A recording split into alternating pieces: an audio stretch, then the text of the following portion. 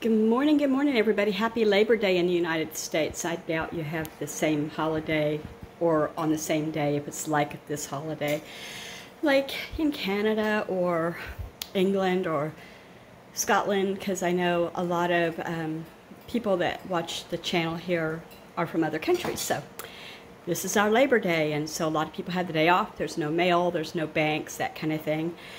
And two of my guys are off work for the holiday. I made a big breakfast.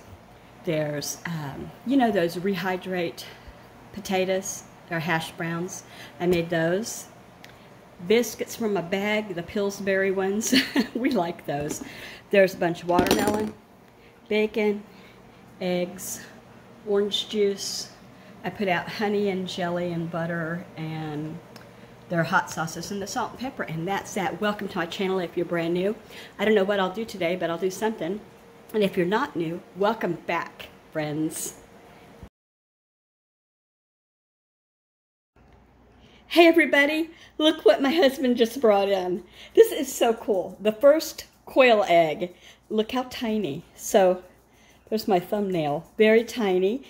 And it's a, I might say this wrong, Celadon. They have a gene, some of them, that make blue eggs. So here we are. A blue is the very first one. And, might I add, Labor Day. So some little baby quail has grown up and become a woman on Labor Day. I'm so excited. It's the little things. Isn't that cute? Prettiest dahlia I have, I think, is this one. And it looks red to me on camera, but that one's stressing out and dropping everything it owns. The rainstorm was very hard on these yesterday. It was windy and hard rain, and so it's literally fall. Anyway, this one's not dropping. It's beautiful. I love it. It looks red, but it's kind of a deep purple. That's that. Here we go. I don't know which one of you ladies graced us this morning, but thank you. That light colored one right there, there's a yellow and a gray. I think those are both cool. I don't know what's a male and what's a female. I always think the ones that are a little bit bossy are probably male. I don't know. It could be bossy females. She's pretty. He's pretty.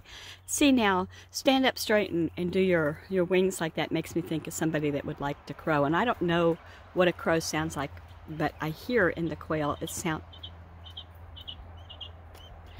like a bird. Did you hear that? That wasn't a crow. It was just the sweet noise they make. They sound just like birds. Hello, you looking for an apple? They enjoyed that apple on a stick yesterday. Maybe that's what pushed them over the edge to give us a gift of an egg. Would you stick your head all the way out of that cage? They can really move their neck far, far forward. Anyway, they're getting a bigger cage because they have really gotten big enough that they need it. A lot of people keep them in this size, you know, but from what I see online, but I think they'll be happier, more fulfilled, and easier to separate should there ever be a problem. See, when he just stood up there and did his wings, it always makes me think male. He's like showing his stuff, like strutting. Anyway, there we go. I just wanted to show you because I think it's cool. I'm going to end my video here and say thank you for watching. If you stuck around this long, I hope that you'll consider subscribing. I love to meet new people. I love to hear about your life. That's just a tarp. Take care, everybody. Have a great Labor Day.